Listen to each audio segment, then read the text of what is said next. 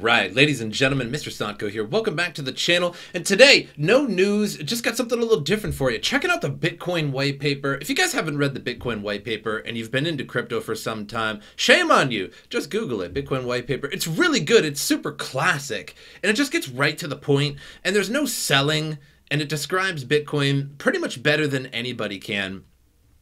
But one thing it kind of doesn't do all that well is really describe the mining in a simple way. It just shows quick diagrams of it, and it does get the point across for anybody that reads this. And I sort of realized that I never really made a video explaining what mining actually does. What does your computer do? What is it doing? How is it bringing extra Bitcoin into existence, etc.? And I'm not going to get into super big detail. This video is going to be fairly short, but it's going to be like an explain it like I'm five, like an Eli 5 type video. And again, I strongly urge anybody to read this. I'll actually put the Bitcoin white paper link in the description below. Just click on it and it gives you a pretty good idea of it. And it's really interesting to read what Satoshi Nakamoto, wanted the world to read. So this was posted in 2008. Bitcoin came out in 2009. But to really understand Bitcoin a little bit, we got to look at a couple things. And now I made a video in the past of predecessors of Bitcoin, things that were and things that almost came to be. But it's important to know sort of the history of money and, going from a barter society or race of people to then realizing, hey, we could just have this like expensive little chips of gold or some kind of item that we can carry around, and it would just be universal, and I can buy your chickens or your skins or your meat or this or that with it, and I won't have to bring all of my things with me in order to trade them with you. And maybe you don't want any of my things, but I still need your stuff. So of course, that's the advent of money, and it got bigger and bigger. Even way back in the day, Henry Ford brought up the idea of an energy-based currency. He thought that, like maybe electric companies could effectively produce a currency that coincides with the amount of electricity they produce. And in some ways, that's kind of a good idea because it really sort of is the basis of Bitcoin as an energy currency. But then again, when you think about it, not really so good, because then all the electric companies would have all the money and they would be like your government. So that wouldn't work in the end, but it was certainly a revolutionary idea that was sort of overlooked. One thing that was actually successful and worked was Hashcash. So this is one of the first cryptocurrencies, but it really was not a currency. And it was a proof of work system like Bitcoin to limit email spam. So basically, if you were an email spammer and you were going to send out 1 million, 2 million plus emails in a day or in a month, you could do that really easy. You just press the button and it's going to send to everybody.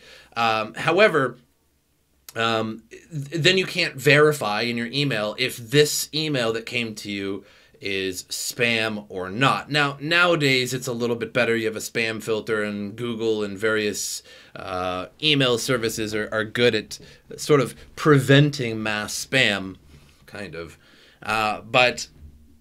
So with this, you could essentially have a network of individuals sending emails to and from each other, and they could know that the emails coming from this system are legit because your computer would have to solve a proof of work algorithm and then send it out. It would only take a second or two for your computer to send each email, which on an individual basis is not a problem. Even if I wanted to send 20, 30, 50 emails out, I could press the button, let my computer go to work, and walk away for a couple of minutes and get a cup of coffee or something.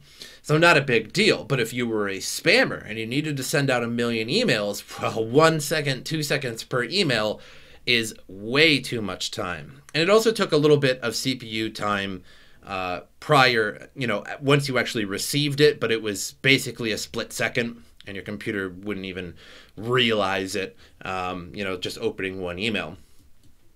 So you would get a hash at the end of it, and you knew in your email, if you looked at it, it was a legit email. It actually took real proof of work to send this to you.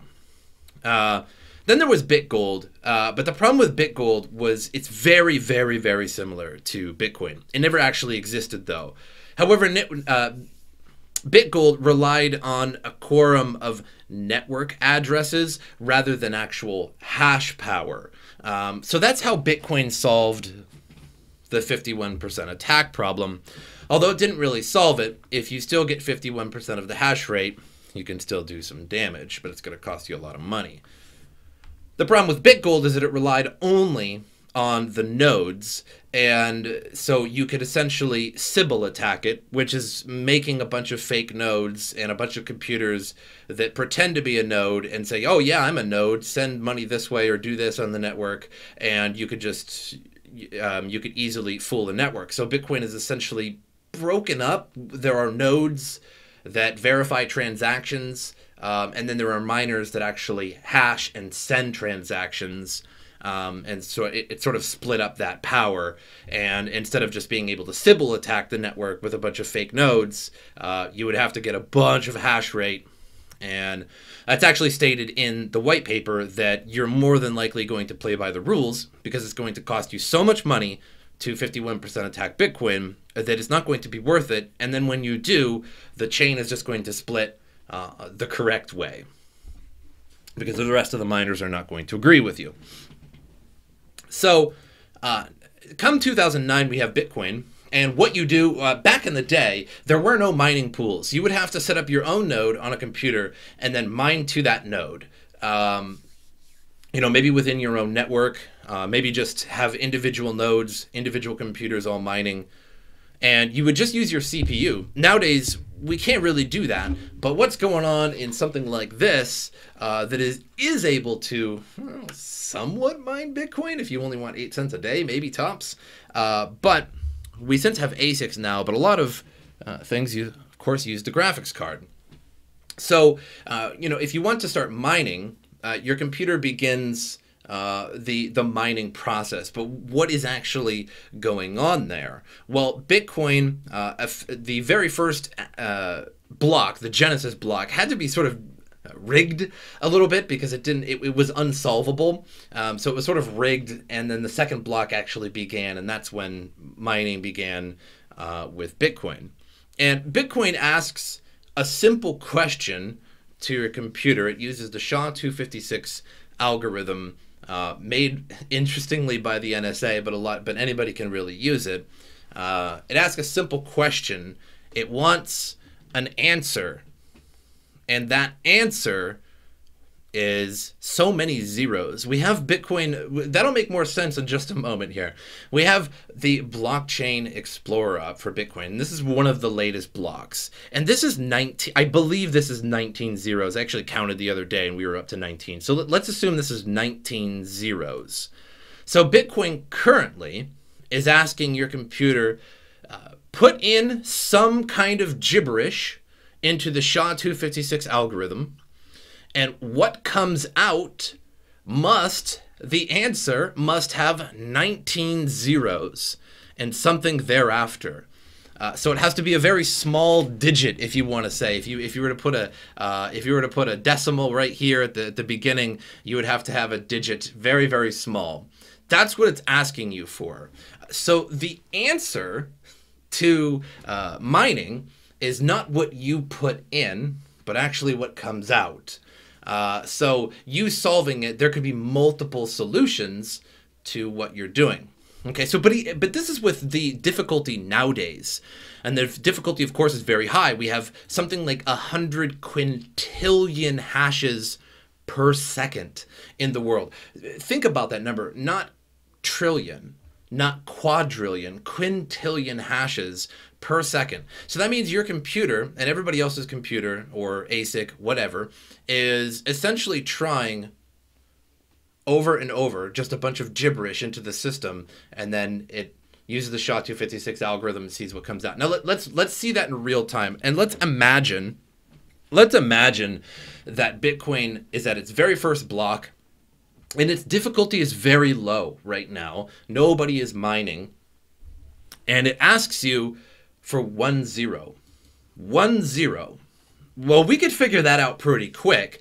And you could figure that out on pen and paper. You could write down a word or gibberish and then apply the SHA-256 algorithm if you knew it, and then come out with a solution. The idea that this is proof of work is because you don't know. You have no way of knowing what digits together would create something that would come out with a SHA-256 hash with 1 0 or even 19. So you need 10 minutes of, right now, approximately 10 minutes per block of Bitcoin, because every 10 minutes a block is finished and more Bitcoin are essentially created or released into the world, however you really want to put it, or mined. Every 10 minutes. So 100 quintillion hashes per second for 10 minutes, for 600 seconds. It's an incredible number for sure. So we want to do the very first hash of Bitcoin. We need to find anything that will give us a SHA-256 hash that starts with 1 0. And so if we plugged in our old GPU, it could do it in an absolute second. This GPU, even though it's an old 980, is absolutely littered with probably a million billion little transistors and computer chips inside of it that all can easily run the SHA-256. And that's why it's better than your CPU. But again, we're at the very start with just a CPU. So let's type in anything. We can type in anything in here. We can just type in the word bean and see what we get. No, we failed. We did not get it. But what's interesting is that if you type in bean, it's always going to give you the same thing. It's always going to give you B. We could type in some gibberish. And hey, there we go. We just found it. We literally just found, we solved a block. That is basically Bitcoin mining in a nutshell, is that what is your computer going to produce that will produce the answer? This is the answer. This is the correct answer. 1 0. Not really the rest of this. Not this. This is actually the answer. We were just trying gibberish. But let's go back. See, if we go back to just the word bean, we get B3FA55 again. We can change this. We can put a capital, and it's going to change it to 1D0. We can change this and put an exclamation on the end. And congratulations, we solved it again. We produced another block. But if Bitcoin decided to raise its difficulty, because I think it's 14 days. I actually always get that mixed up. 7 or 14 days, the Bitcoin algorithm, the difficulty increases. And the difficulty increase is simply, now Bitcoin says, I want another 0. I want another 0 on there. And that's going to be a little bit harder. How are we going to get another 0? We can just kind of try. Are we going to get 2 zeros? Nope. And see, this is where it actually becomes very difficult. And your computer would try this over and over and over and over and over. But going back to the Bitcoin white paper, you might say, okay, well, if my computer has to try this over and over and over every time there's a new block, where does it start? How does it know where to begin? How does it know not to just start with 1, 2, 3, 4, 5, 6, and so on? But there is a Bitcoin nonce, and so this is the proof of work in the Bitcoin white paper here. And you can see that the previous hash follows a nonce. And the nonce is essentially, hey, this is a good starting point. That's basically what it is. Hey, this is a good starting point. So it fills up with transactions, and this is the previous hash. So the previous hash that we've seen when we typed in and we got a 0, that would be it. And let's say the difficulty increases. The nonce is going to essentially say, hey, this is a good starting point. The difficulty increased. This is a previous, from what was previously found. We found that this is going to increase, and so your computer is essentially told, hey, you should probably start with more digits, essentially. So if we want to get 2 zeros, it's actually kind of hard. I got 1 0. What do I even type in here? A bunch of digits, randoms. It doesn't matter. Whatever gets me 2 zeros. So when you see this 19 zeros like this, how would I ever, as a man, as one person, produce 19 zeros in a SHA-256 hash calculator? It would be outright impossible and would take me till the end of time and back, and maybe again. So that's the idea with Bitcoin, and that it's pseudo-private. by sending your private keys or by using your public key, but not really. You can kind of see that here. There's a little privacy segment on it, and it's basically saying that, you know, since the public can see that someone is sending us an amount to someone else, but without information linking the transaction to anybody, it's essentially private. And now we know today it's definitely not so private, especially if you have something like a Coinbase account, right? You would think, oh man, this is my private key, and you're sending things around. Definitely not. Because all those can be just traced right back. So pseudo-private. If nobody ever knew you were linked to your public key, it would be difficult. But if you're making transactions to fiat and buying things and sending them to your house or this, that, or the other thing, it's going to be pretty easy to see pretty quick. But in terms of when I look at this block in Bitcoin, I can know for sure. I don't have to trust anybody. I see that somebody created a hash that has 19 zeros in it. And that took 100 quintillion hashes per second for 10 minutes for somebody to find that. 100 quintillion per second for 600 seconds. So the number simply astronomical in attempts to try and get 19 zeros. I honestly have no clue how many digits I would have to produce in order to get a SHA-256 hash that started with 19 zeros. The odds of that are just mind-bogglingly, it's just staggering. What even is 100 quintillion times 600? I mean, like, we're talking septillions of attempts before you actually find it. So I hope you guys enjoyed this. I hope I made it somewhat clear on what exactly is going on in your computer when you're actually mining. And this goes with a lot of algorithms. Some algorithms might treat it slightly differently, or this, that, or the other thing, but this is essentially it. Your computer isn't doing hard math.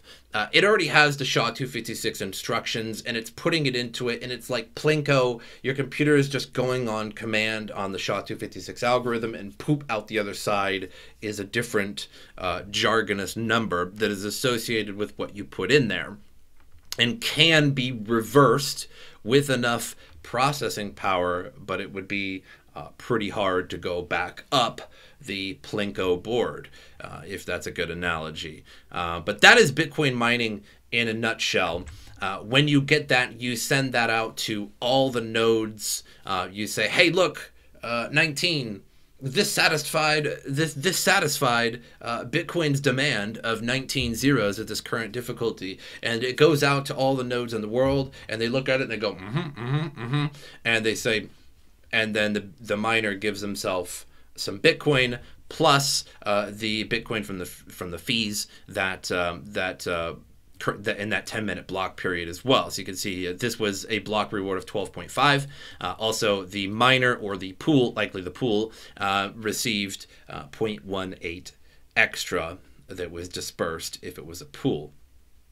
But you can see everyone includes a nonce, and that's sort of your beginning point for the software where you're going to begin hashing. And then once you find something successfully that has 19 zeros or 20 zeros or 15 zeros, wherever Bitcoin's difficulty is at the time, and then you find something else past that, you find a number that begins with 19, congratulations. You just got yourself some Bitcoin. I hope you guys enjoyed it. I hope I didn't ramble too much. I kind of wanted to make this video for a little while, and I thought it would be a little bit interesting to sort of just put this in a more of a conversation tone instead of you know, like incredibly complex or something like that. But either way, I'll see you guys next time.